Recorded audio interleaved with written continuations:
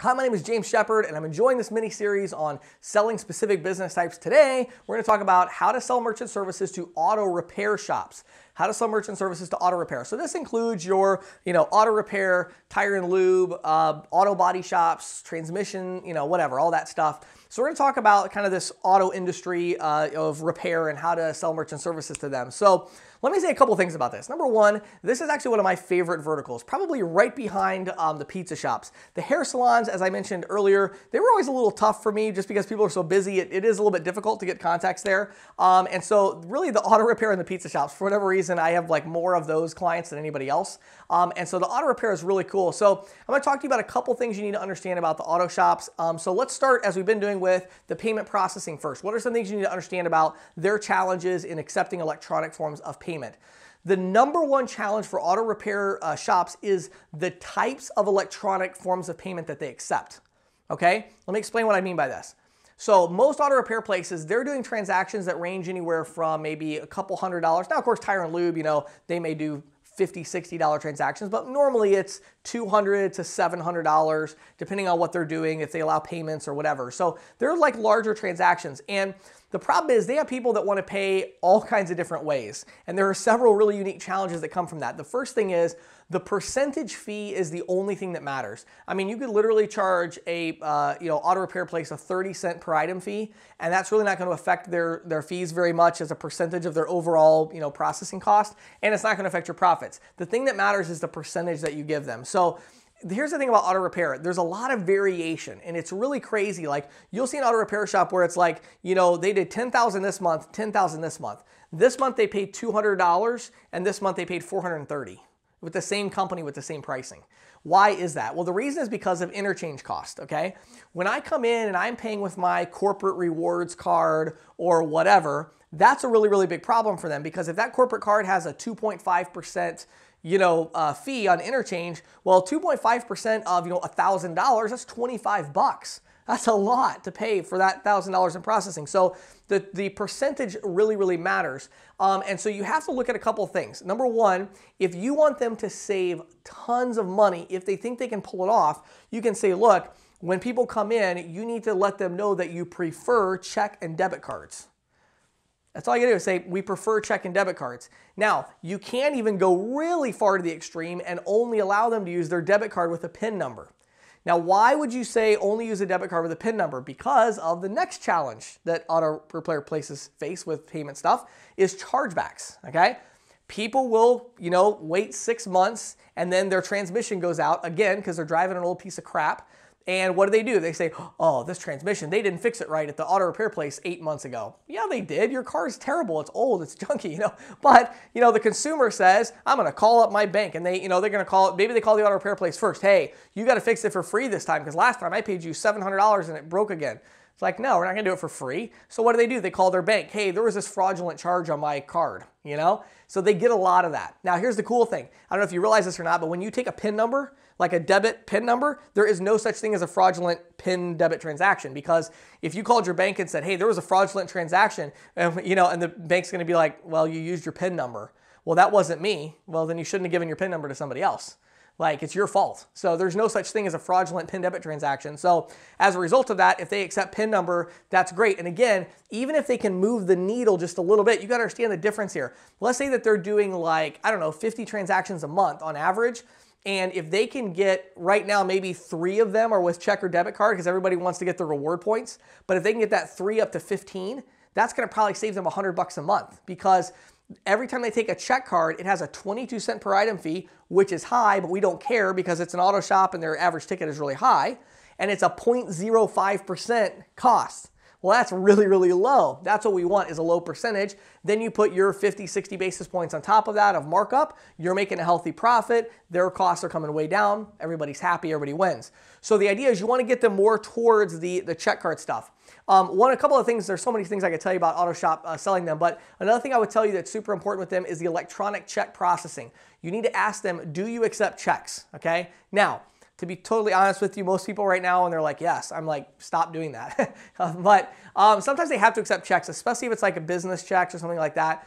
Well, what I tell them is, use electronic check processing for a couple of reasons. Number one, they need to get something called check conversion plus guarantee. Okay, it's called check conversion plus guarantee. So if you've never sold electronic check processing, there's two reasons people do electronic checks.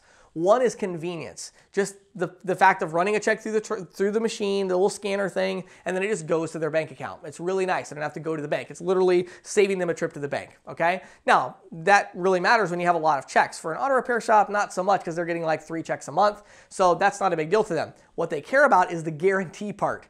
The guarantee part says, if the check processor accepts this check, they also accept the risk that it's a bad check. And if it is a bad check, it doesn't go back to the auto repair shop, it goes back to the check processing company. They then have to come after the person and try to collect the money.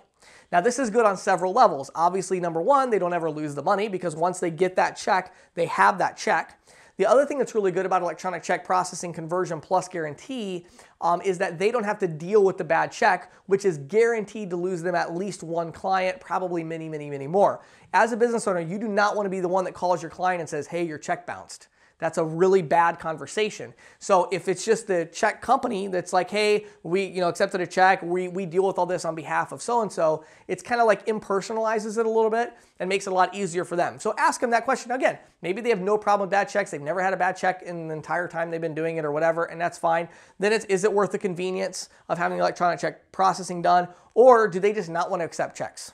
Maybe they don't want to accept them at all. But either way, you got to push them towards the check card transaction. So how do we actually go about selling these places? Well, the good thing about this is auto repair, they're like the easiest people ever to make contact with, which I really love. They hate it because like people are walking in all the time. So a couple things I would do about that. One thing when you go into an auto repair shop, I don't know how to give you this tip exactly. It's kind of hard to verbalize this, but you've got to be really, really relaxed and really casual. If you're out selling auto repair shops, you should be wearing jeans and a collared shirt at the most, and tennis shoes, and you should just be relaxed and just walk in. Hey, how y'all doing today? I say y'all. I'm in Central Pennsylvania. If you're in Manhattan, don't say y'all. They'll kick you out. But, you walk in, hey, how's it going? How y'all doing today? And just kind of like, you're just relaxed. I don't know how else to tell you. It really matters when you go to an auto repair shop. They're all like kind of like doing their thing and they're just like moving along. So you got to be relaxed. You walk in, start talking to them about payment processing challenges that they face, and say, hey, I'm doing a little research. I've got some auto repair shop clients of mine, and we're just trying to like brainstorm ideas. That's what I always say. Like, we're just trying to brainstorm ideas. Do you guys get like a lot of chargebacks on like the credit card transactions where people later claim it was fraudulent? And they're like, no, we don't get that. Oh, okay, well, that's cool. What about electronic checks? Do you guys take that?